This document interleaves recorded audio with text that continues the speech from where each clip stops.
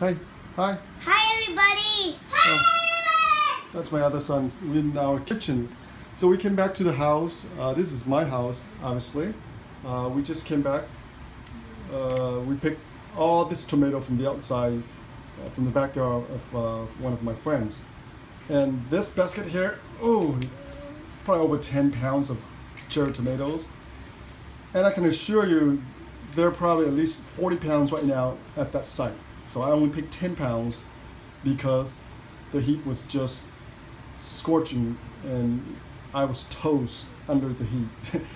Sweat was just dripping down my face, and and I couldn't help it but to say, okay, I need to stop. And this is enough for one day.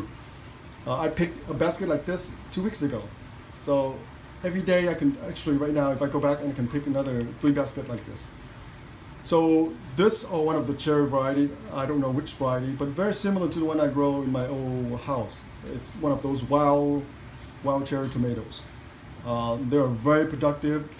They don't need a lot of care. They just need a little bit of room to grow and sunlight. And that's exactly what this tomatoes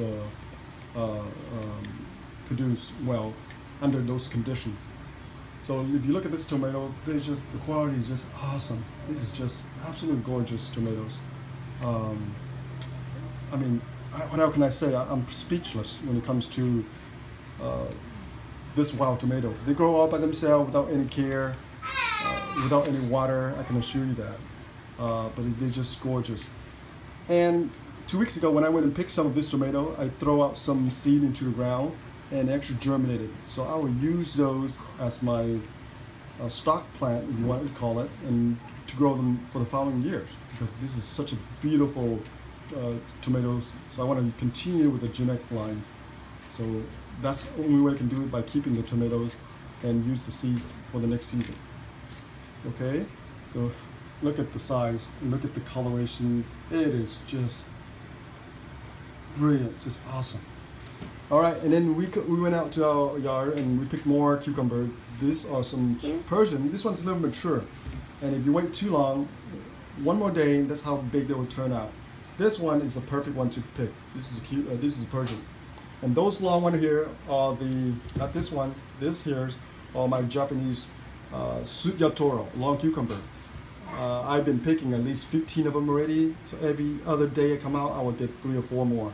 So that plant is very productive, and I will probably grow them again, most likely grow them again next year. This one I have no reservation, because the Persian tend to get a lot of fungus and stuff like that.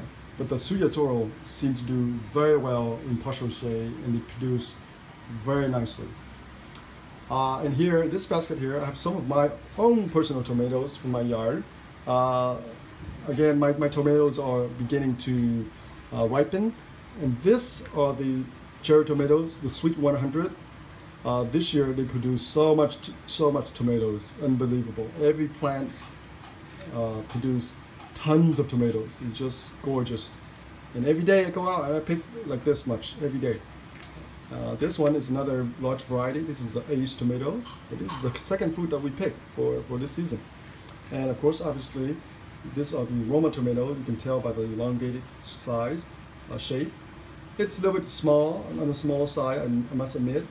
But again, they're very, very beautiful, delicious Roma tomatoes.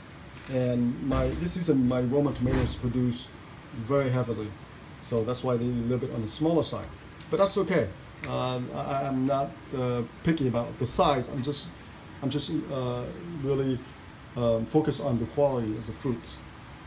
All right, thank you and for watching, and that's it for this video. I just want to show you the second part of the video, all the fruits I picked from that house, and some of them from my house.